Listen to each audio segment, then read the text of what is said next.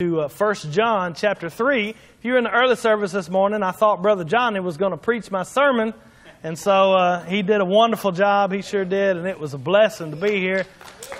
This morning. It sure was. What I want to show you today, just real quick, and we probably won't be long.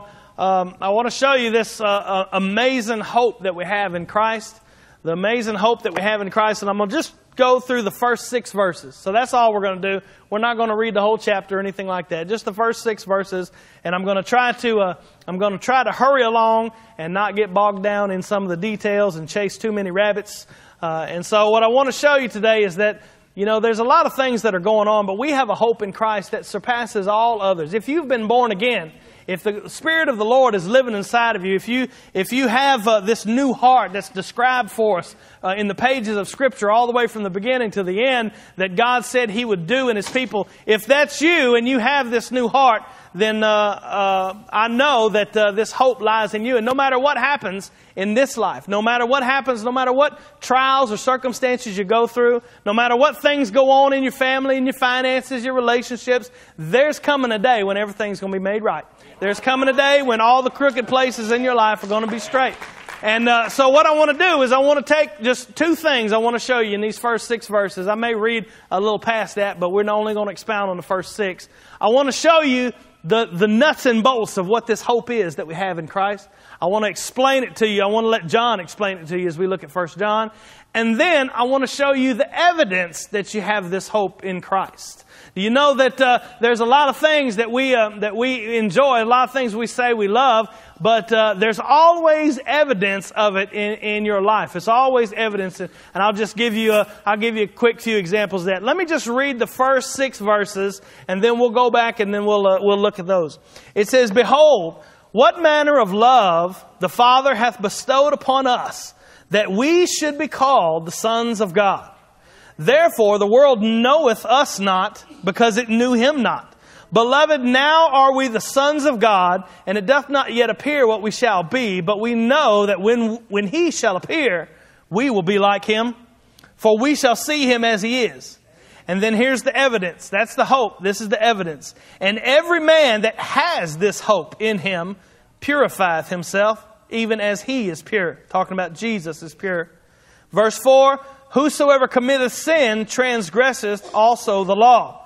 For sin is transgression of the law. And you know that He was manifest to take away our sins. And in Him is no sin. Whosoever abideth in Him sinneth not. Whosoever sinneth has not seen Him, neither known Him." It's kind of scary verses, aren't they? We're going to explain those. We're going to show you what he's talking about there. And yeah, it's supposed to be a little scary.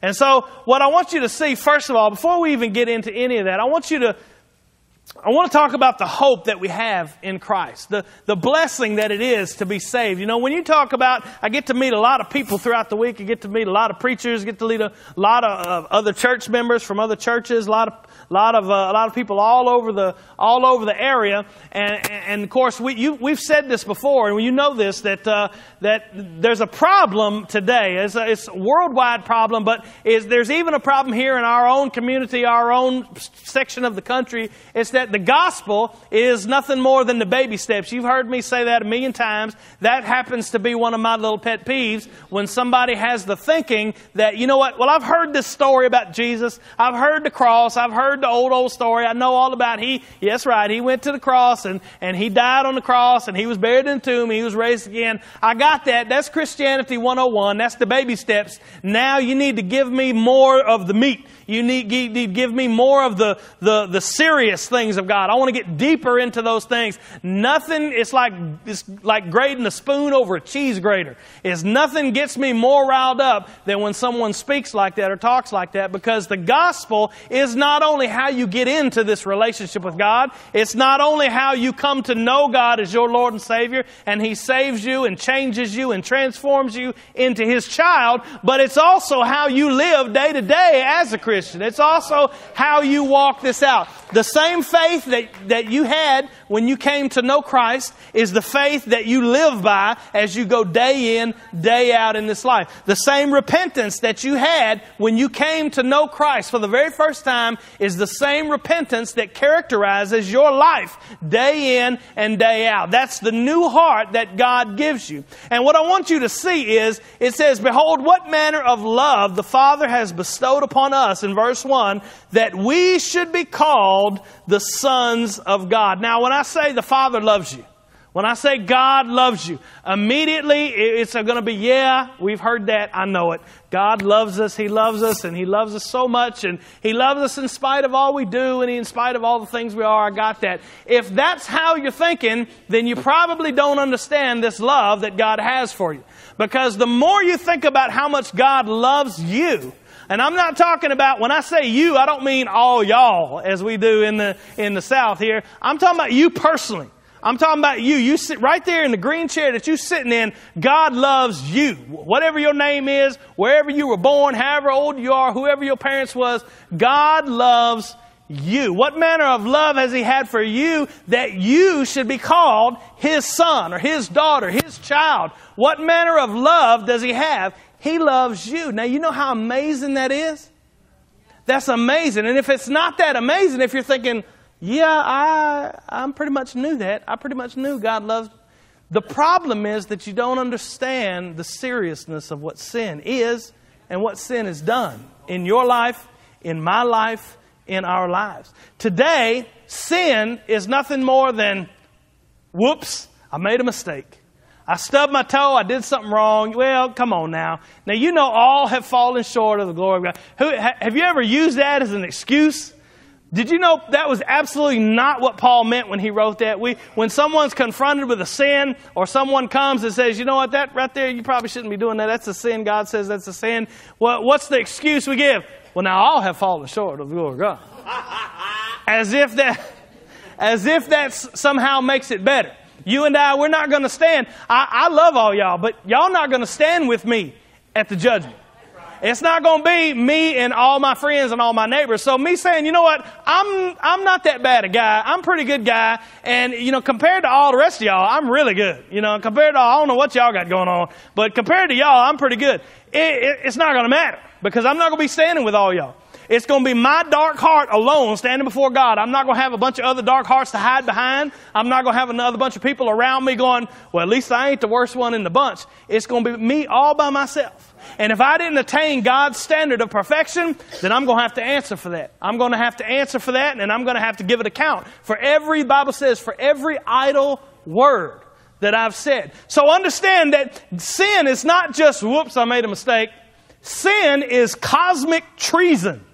It's rebellion against God. When my heart says, you know what? I know God says that that's wrong, but I'm going to do it anyway. I know God says, you know what? I know God says I need to be fellowshipping with my brethren, but you know what? I'm tired. When God says, you know what? I know I shouldn't be watching that thing on the TV. Whatever, we all got it. Whatever it is that's your sin, you pick it out. God says, I don't want you to do this, or I do want you to do that. And we say, you know what? I don't feel like it. That's not, oops, I made a mistake. That's treason. That's rebellion. You and I are not the victims of sin. We're the criminals. We're the perpetrators. I've said this before, so some of y'all that have been here before, you probably have heard me say this before, but if God were to strike us dead, the moment that we sin, you know what the wages of sin is? It's death. So the very first time that I ever sinned in my life, I deserved death. And God would have been righteous to strike me dead. He would have been good if lightning melted me as I stood right here. You would all probably say, well, some of you at least would say, ooh, that was a bad thing to happen. Some of you would probably be shouting, but you would all be like, oh. But all creation would be saying, go get him, God. You did good. Because you and I are evil. The Bible says it over and over again. Every thought, intentions of our hearts, evil, all the time. Genesis 6. Jeremiah 17:9, the heart's desperately wicked. Romans, Paul says, in my flesh there is nothing good. That's what he says. I know that in my flesh there is nothing good. So this idea about, well, I'm not so bad. You know, I help folks. I'm a good person. I do good things. I'm not as bad as that guy down the road. I mean, he's going to have a time when he gets to the judgment. I'm not that bad. This idea about I'm better than most people, it's a lie. It's a lie for you, and it's a lie for me as well. I once heard this story about this old preacher. The old lady came up to him and she said, "Brother so-and-so, please pray for me because I am a horrible sinner." He said, "Yes, ma'am, I'll pray hard for you because I know you're a very bad sinner." And she said, "Well, I ain't that bad." We don't have a problem saying, "For all have sinned and fallen short of the glory of God." But we have a problem looking at our own heart and saying, "You know what, I'm an evil person. I'm a wicked person. I'm a wicked person." Now, when I say that, you know why I'm saying it over and over again? Because I can tell when it's hitting, it's bouncing back going, I'm in now. I ain't that bad. Yeah, you are. And I am too. Think about it. I could run through the 10 Commandments. I wasn't planning on going this far into it, but I can feel it bouncing back at me. Love the Lord your God with all your heart, mind, soul, and strength. Or thou shalt have no other gods before me. Have you broken that one? Okay, that's one. Don't have any graven images. Now, I know ain't none of y'all going home and cutting something out of wood and bowing down to it. But we have all kind of little idols in our lives, don't we? That's 2. Now, I'm not going to ask you to raise your hand and say, "Have you ever committed adultery?" Please don't raise your hand. This is not one of them kind of church services. Brother had to come back and say, "Jason, what did you do, man? Why I got 14,000 messages on my machine?" But Jesus said, if you look at another with lust in your heart, you've committed adultery in your heart. That's 3. Says, "Thou shalt not steal." You ever taken anything? I'm talking about in your whole life now. I'm not talking about last week. I'm not talking about from starting right now. I'm talking about your whole life. You ever stole anything? Okay, that's 4. In 1 John, the book we're reading says, if you hate another person in your heart, that's murder. That's 5. That's 5 of the 10 Commandments. I could keep going, but we'll stop right there. So out of the 10 Commandments God gave, you already broke 5 of them. If I went through the next 5, you'd have done broke them too. So do you still think you're a good person? When you stand before God, think about this for a moment. If you only sinned, and that's not all sin is just breaking the 10 Commandments. Sin is when God says, "I want you to do something," and you don't do it. He who knows to do is what's right and doesn't do it, to him that's sin. Every time God says, "I want you to be a witness to that guy," and you say, "I'm tired right now," sin. Every time you don't love God with all your heart, mind, soul, and strength, sin. If you sinned 3 times a day and you only lived for, let's say, 50 years, most everybody will live past that, but let's just say 50 years. I ain't good at math, so somebody else figure it out. 365 days, you sin 3 times a day for 50 years. That's a lot of sin. Amen. That's a lot of law breaking. If you stood in front of a judge and you said, "Judge, I'm a really good person. I deserve to be let off." And he said, "Well, let me look at your record. According to this, you've broken 457,000 laws." Now, what's the judge going to say? Is he going to say, "Yeah, you probably are a good person"? No, not even close. So I want you to understand, all that is really bad news. And y'all are looking at me like, "Wow, thanks for coming to church today. Yay." All that is awful news. And it is bad news. And it's true. All of it's true. I have told you no lie. I can prove it from Scripture if you'd like me to. See me after church. But what's amazing is that while in the midst of all of this sin, all of this rebellion, all of this wickedness, all of this hatred to God that you and I live in, He loves you. He loves you so much that He sent His Son to die for you. He sent His Son to die for you to pay. So when you stand before that judge that we're talking about, and the judge looks down and it says, "Woo, you done broke 487,000 whatever laws." What makes you think that punishment for all those laws has been put on another? On the Son, on Jesus. And He took it and He paid for it. So that I and you could go free. If we trust Him. So, behold, what manner of love, What manner of love is this? Behold, what manner of love the Father has bestowed upon us, that we should be called the sons of God. God is, it's even more than that. God is your creator. He made you. He made you. He put His breath in you. And He's not like a watchmaker. He didn't just wind everything up and then turn it loose. And now you're just going off doing, your thing and the world's just turning. He's actively involved in keeping you alive. In Colossians it says that in Him all things hold together. If it were not for Him holding things together, everything in you would split apart. We'd have to have a lot of paint in here. Because, never mind, that's a bad joke. Anyway, all things hold together. And so every breath you take, He's given you. Every heartbeat that beats in your body and something doesn't go wrong is a gift from God. Every time that you spend a day, every time that this machine that is your body, which is amazing in itself, it doesn't have something that throws a gasket or something in it, it's because of God's mercy that He has been with you and watched over you and took care of you. It only takes, As a person who works at the hospital, you nurses probably know more about it than I do, but as a person who works, when you hear at the hospital, code blue, room, whatever, I have to go. That's where I'm at. And I get to watch all that goes on. And so understand that I'm every day. It doesn't take but the head of that pin right there to stop up one of your blood vessels and you dead. You gone. And it happens in 30-year-olds just like it happens in 80-year-olds. So the fact that everything is functioning right, everything's going good, my heart's beating, I'm able to talk, I'm able to enjoy Dairy Queen when we leave here, whatever, that's a gift of God. He created you, and He can pull that breath back anytime He gets ready. And so He created you, and He has the right to say, I want you to do this. I want you to go here. I want you to obey this. I want you... He has the right to do so. Because if it weren't for Him, you wouldn't be here. You wouldn't be breathing. You wouldn't be anywhere. He has the right. And so when we kick sand in His face and say, I don't feel like it. It's not just, oops, I did something wrong.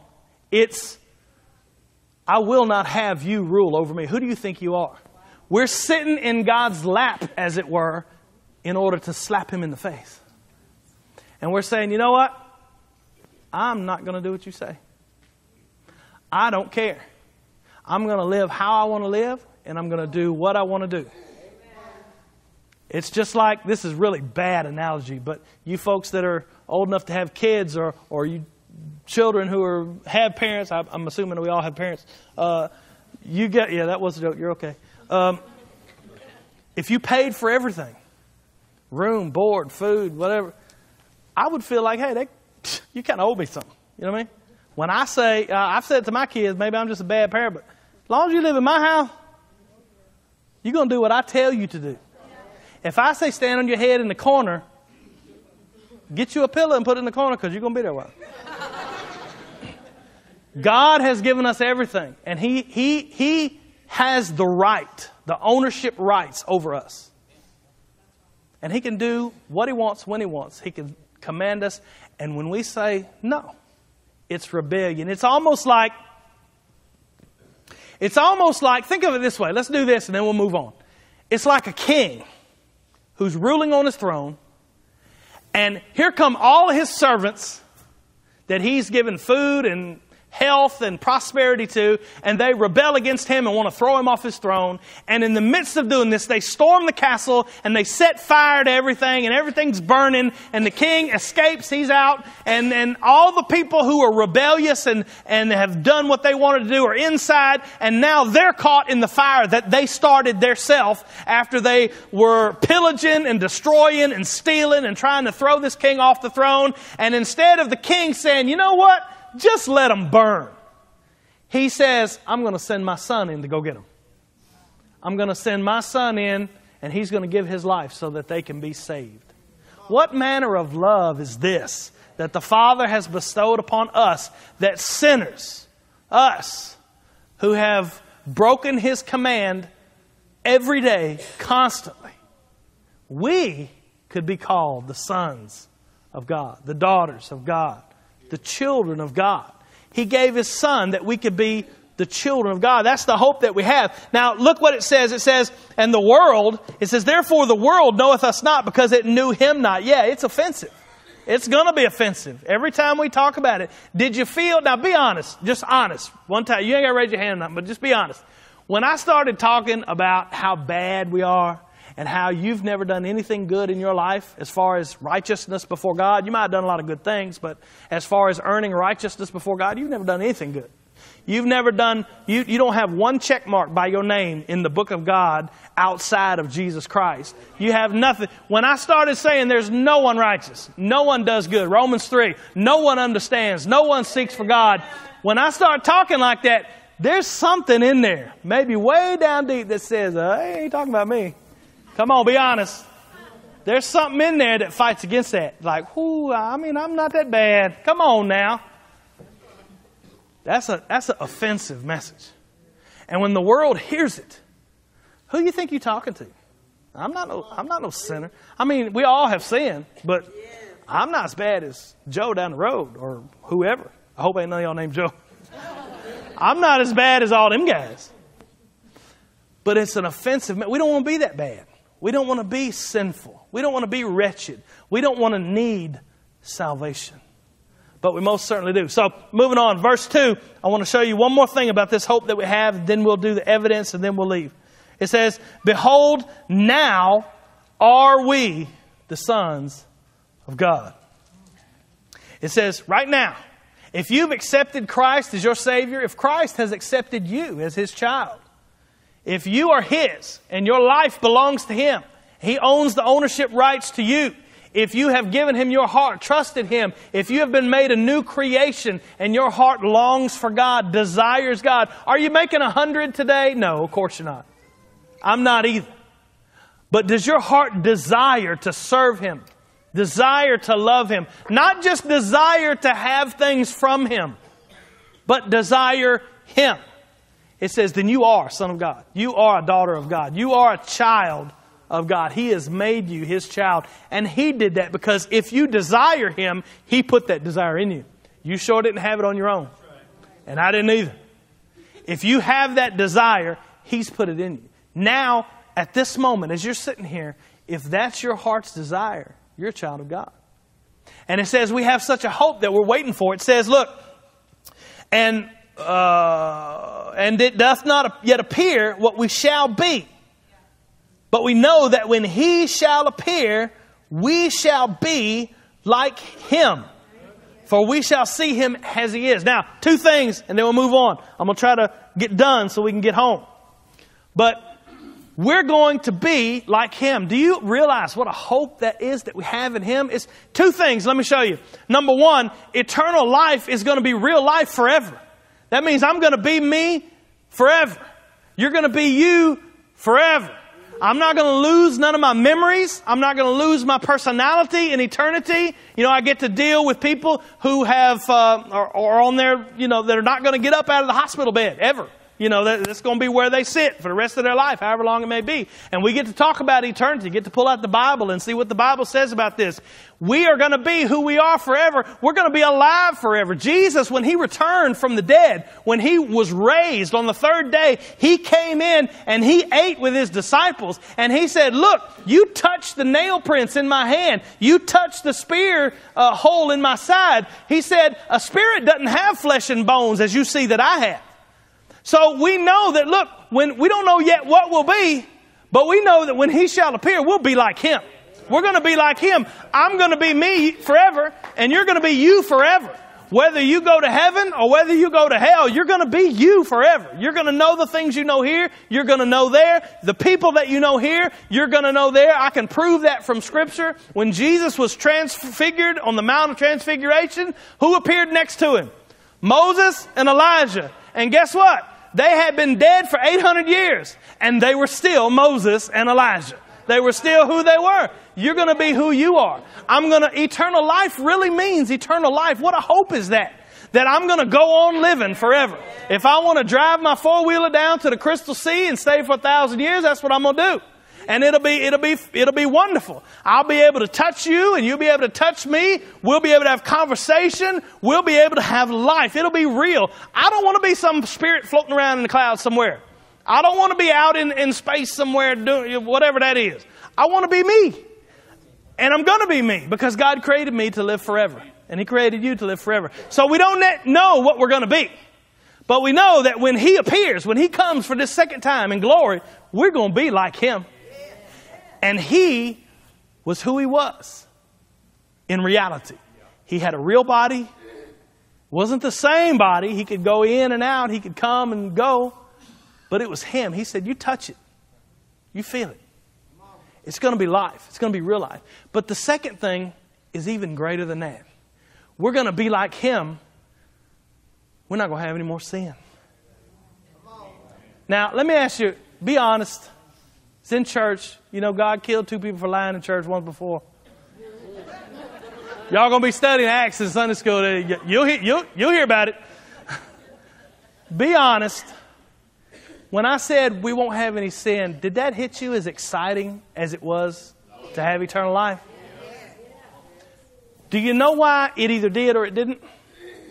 Because if your heart is made new and if you're saved by the blood of the Lamb, the one thing in this world that you hate more than anything is sin. I tell this story all the time. I used to do body work. Oh, I mean, that's what I did for a living. Played music, did body work. And I wasn't very good at it. Anyway. And every day, it was 3 years before I got saved, I knew that the answers that I was seeking were in that Bible. Lost as anything. I would have busted hell wide open most of my life. But I knew that the answers for what I was feeling, I was empty inside. Nothing made me happy, no purpose, no nothing. I knew the answers were in that Bible. So this is going to be about it's about 1999. Every day I would go to work. And I worked at a body shop in Covington. And I'd go to work, and at lunch, I would read my Bible every day. And I would pray. Lost as lost can be. But I knew the answer was in there.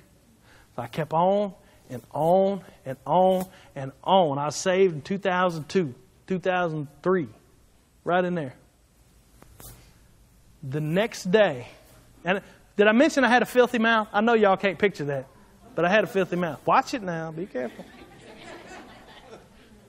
The next day, after I was saved, I went back to work, still working at the body shop. I was laying up under, it was a Ford truck.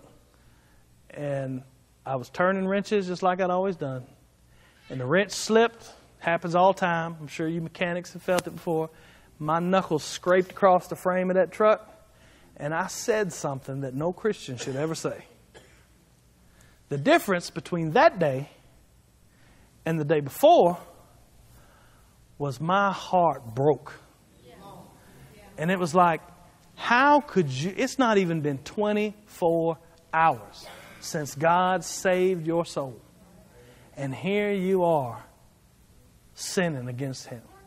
That's the difference between a saved heart and a lost one. It's not that bad things aren't able to come out of my mouth. I could do them with the best of them. The difference is now that it hurts. Because my heart has been changed. Not because I'm better. I'm not no better. If it's not possible, but if it were possible for the Holy Spirit to leave and all this to go, I would go back to the way I was, I'd run right off back to everything that I used to be. If it were not for the Holy Spirit inside me, were not for the new heart. So it says, we're going to be like Him. Now, if your heart doesn't get excited over the fact that you won't have to fight against sin no more, something bad wrong. Something's bad wrong. If you get excited over the fact that I'm going to have a real body and I'm going to be alive forever and I'm never going to die and there's no sickness, and those are things we should get excited about. I'm glad. I mean, it's real exciting to me. But if something in your heart doesn't get excited about the fact that, hey, I won't have any sin anymore. I won't have any fight against sin anymore. That's pretty exciting. We don't know yet what we're going to be, but we know that when He appears, we're going to be like Him. That's the hope that we have. Now, let's look at the evidence, and then we'll go. This is not a blind faith. If you're a Christian, there's evidence in your life. Not because you're such a great guy, not because you're such a great gal, but because God keeps His word. He promised that He would give you a new heart. He would cause you to keep His commandments. He would put a new spirit inside of you, and that He would be the one working in you. And I've got news for you. If He's not working in you, listen to me. If He's not working in you, then one of two things is a reality.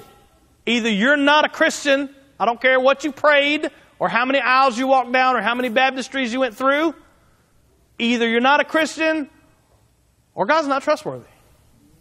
One of those two things has to be true if God is not working in you as His child. Now He says, look at verse 3. He says, every man that has this hope. It says just the preachers that have this hope, right? Just the Sunday school teachers. Just the really, really, really committed Christians that have this hope. Every man, every person, that means everybody that has this hope does what? Purifies himself. Notice, it doesn't say you purify yourself in order so you can get the hope. Make sure you understand that. If you're saved, you got the hope. It's yours. But it says, if you have this hope, every man that has this hope, it's your possession. It's a reality in your heart. Every man that has this hope is going to be purifying himself. Even as he is pure, he is going to be moving and striving to be more like Jesus. The man or the woman, the boy or the girl who walks around and says, yes, I'm a Christian just because, I believe that there was a Jesus and He died on a cross and rose again, but there's no evidence in my life. I do exactly what I want to do when I want to do it. I'm not talking about going out bank robbing and wearing black earrings in your nose or whatever. I'm not talking about sacrificing goats and doing all those things. I'm not talking about that guy. I'm talking about the guy and the lady who get up and go to work every day and come home and feed their family. Get up and go to work every day. I'm talking about that guy. The one who says, you know what? I'm just going to do what I want to do. And I know what God says, but you know what? I'm going to watch exactly what I want to watch on TV. I'm going to go have fun with the world exactly as much as I want to. I'm going to look like the world, act like the world, live like the world. I'm going to drink the world down like water. And oh yeah, I'm going to go to church on Sunday. That person's not a believer. I don't care who you are. I don't care who you prayed with. I don't care what aisle you walk down. I don't care how many times you've been dunked in the baptistry. God says that He will change your heart so you will serve Him. Now, does that mean that I'm saying in order to be a Christian, you got to be perfect? Well, I hope not, because if that's true, then ain't none. No, I'm not saying that you don't sin. I'm not saying that you don't break God's law. I'm not saying you got everything going on. I'm not saying you do everything right. I'm not saying you go a single day without sinning. But what I'm saying is your heart desires God. Your heart desires to love Him, to serve Him. And you hate sin. He says every man that has this hope purifies himself. In fact, if you have any questions, go home and read 1 John. It's only 5 chapters. 1 John is a book that is written so that you will know that you have eternal life. It's all about evidence. Let's look at the evidence. 1 John is that book. Go home and read the whole book. It's instructive. Now, what does purify mean? What am I talking about when I say purify? Let's read 3 more verses. We'll go home. It says, whosoever committeth sin transgresseth also the law. Remember we went through the law, 10 commandments? For sin is the transgression of the law, and you know that He was manifest to take away our sin. That's why Jesus came. And in Him is no sin. And here's the conclusion. Whosoever abideth in Him, that's the saved folks, by the way. Jesus said, abide in me and I'll abide in you. The Father will come and sup with you. Whosoever abideth in Him sinneth not. Whosoever sinneth hath not seen Him, neither known Him. Now there's something that you need to know here. I'll spare you the intricate Greek lesson, but in Greek, the present tense is a continuous activity. It's an ongoing lifestyle. It is over and over and over. It's not talking about if I take a Polaroid and catch you in a sin, that means you're not a Christian. What it's talking about is if I take a camera and give you the whole movie of your life and you live a habitual lifestyle of sin, then you're not a Christian. Christians can sin with the best of them. Christians can do some awful sins.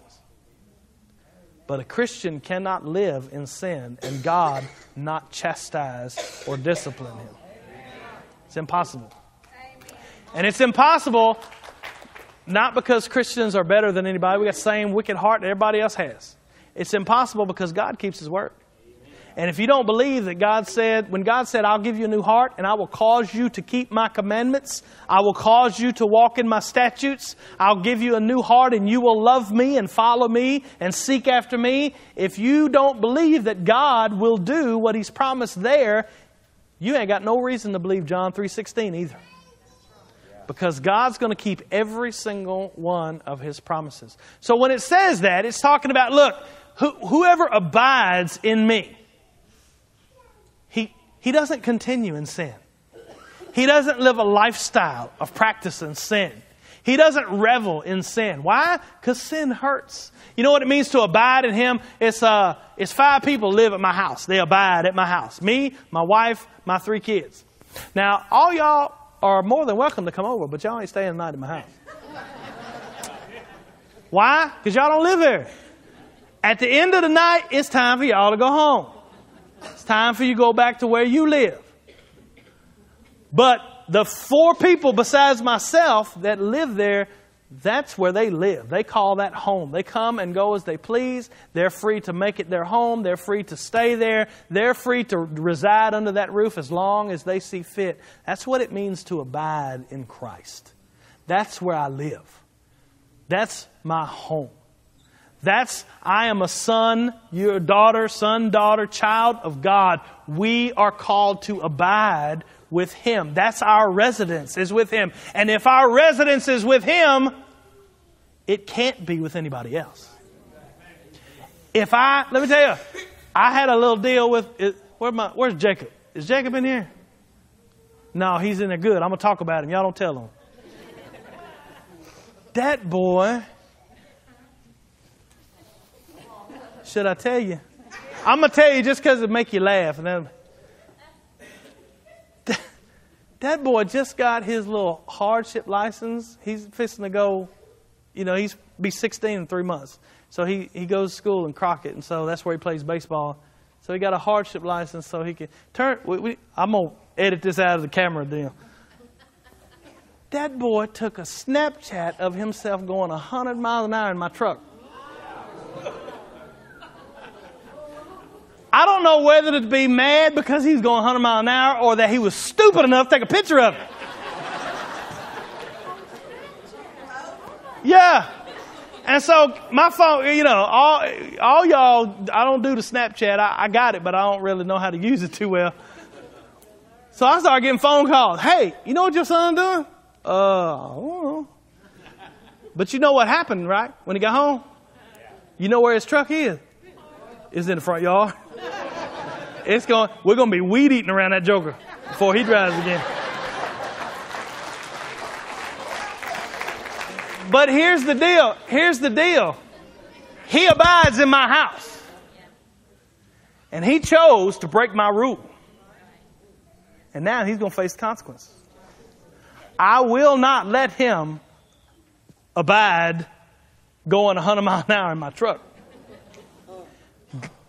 If I abide in Christ, I may do something really stupid like that. But God's not going to let me get away with it. He's going to come and discipline me. He's going to say, what do you think you're doing, boy? Are you out your mind? He says, I discipline those that I love. I chastise those that I love. Those that are my children, you may step out there into something. But I'm going to reach out. I'm going to pull you back. I'm not going to let you do nothing dangerous. I'm not going to let you go too far before I say, whoa, whoa, whoa, whoa, whoa, whoa. Come here, I need to teach you something. Understand that those that abide in Christ, they can't abide in sin. So here's the point, and this is the point of the whole message. We're going to end right here.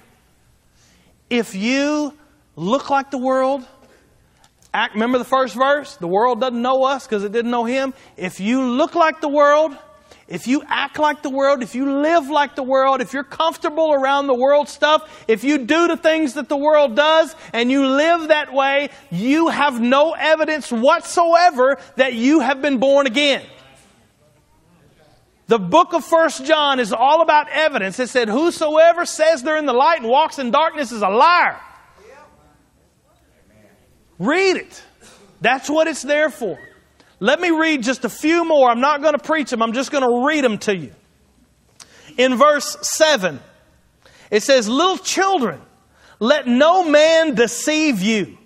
He that doeth righteousness is righteous, even as he is righteous. He that committeth sin is of the devil. Remember, we're talking about habitual, over and over again, lifestyle. For the devil sinneth from the beginning. For this purpose the Son of God was manifest, that He might destroy the works of the devil. He's saying you can't live in it because this is why He came, was to destroy those works. Whosoever is born of God doth not commit sin. Lifestyle, remember. This is why He doesn't commit it, because His seed remains in him and he cannot sin. He cannot commit sin. He cannot continue the practice of living in sin. Why can he not? Because he's so good and he's so wonderful? No, because he is born of God. Verse 10, last verse. In this is how we know the children of God are manifest. This is how we know who the children of God are. And the children of the devil. Whosoever doeth not righteousness is not of God. Neither he that loveth not his brother. So you understand, as they start the invitation music, what we're talking about here, I wanted you to see the good news at the beginning. You have a hope. There is a door set before you that you will live forever. And no more pain, no more suffering, no more dying. All those that have gone before you are there waiting on you. You're going to know them. They're going to know you. You're going to be you forever. Wonderful news. But that's not just a hope that we look for. That's a hope that we can see right now. Because if you are of Him, He's given you a new heart. And that new heart longs for Him. It desires Him.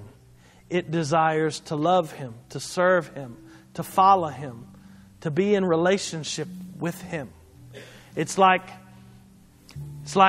teenagers with their little boyfriends and girlfriends, you know, texting until 3 a.m. What are you doing? Nothing. What are you doing now? Nothing. What do you want to talk about? I don't know. What do you want to talk about? I don't care. They just want to be with each other. That's a love for God. I just want to be with you. And He said, I just want you to be my child and to be with me. I love you too much to let you go run off in traffic playing. I love you too much to let you go run off in sin.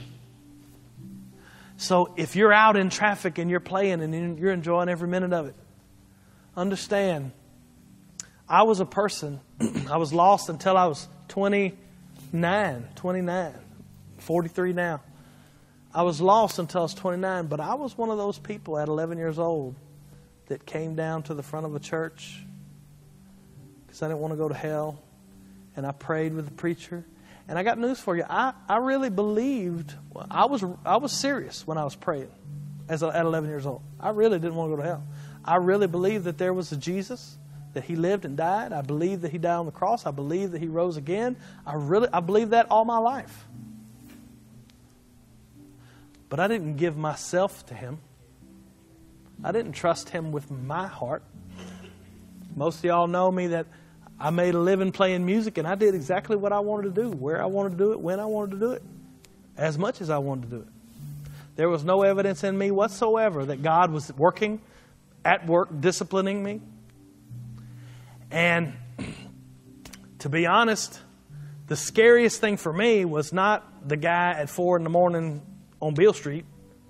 The scariest thing for me was when I decided to give all that up before I got saved, I went back to the church and I sat on the third row of the church for 3 years. And it never crossed my mind that I might not be saved. Never crossed my mind. It was at another church, a good church. Nothing wrong with the church, nothing wrong with the people, nothing wrong with the preacher at the time. But it never crossed my mind. Can you imagine how many people live today and say, you know what, I know we've been off doing our thing for 20 years. We're going to get back in church. That's a wonderful thing to do. But you better make sure that you know that you're saved. Because I could have sat in that pew for the rest of my life. I was working in the church, serving in the church. I was teaching kids how to play guitar and bass and drums, all that. I had a little youth band going at the other church.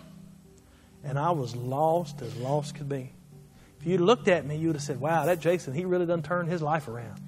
He's doing good. I wish my kids would be like him. But I was just as headed to hell on the third row of that church as I was on Beale Street. All hours of the night, playing music. It's not only possible, it's probable that most of the people in churches across this land will die and go to hell. Not because they're just exceedingly bad people, or because inside they're just going, oh, I'm wicked and I can't wait to get out of here so I can do something horrible. Because they've never submitted themselves to the righteousness of God. It's simple as that. He paid the price for you. The only thing that He requires for you to do is to repent of your sin and trust in Him. It's as simple as that. No strings attached, no hoops you got to jump through, no list of things that you got to start doing in your life. You come just like you are. You repent of your sins just like you are. You trust in Him just like you are. And then you let Him weed out all the stuff you don't want in there. He says, come to Him today, you who are weary and heavy laden, I'll give you rest. Bow your heads with me. Let's pray. Father, we love You.